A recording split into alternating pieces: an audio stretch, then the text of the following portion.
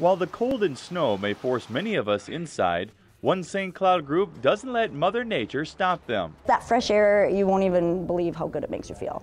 Every Wednesday, a group of St. Cloud runners brave the elements for a time of fitness and friendship. And we get that runner's high from not only just the running and the physical activity, but being together as our group too. Debbie Benboom is with the St. Cloud River Runners and says when it comes to winter running, you just need to be prepared. Dress in layers, look at the temperature, dress in layers. You don't want to have any exposed skin. Hand warmers, I'm a big one for hand warmers because my hands get cold very quickly.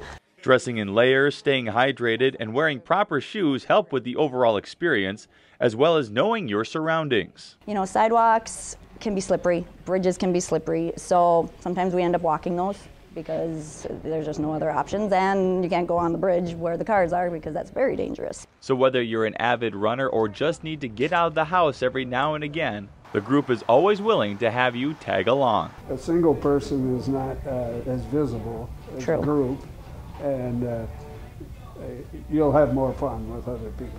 You can join the run for yourself every Wednesday night at the Endurance Shop in downtown St. Cloud with the Hump Day 5K starting at 6 o'clock.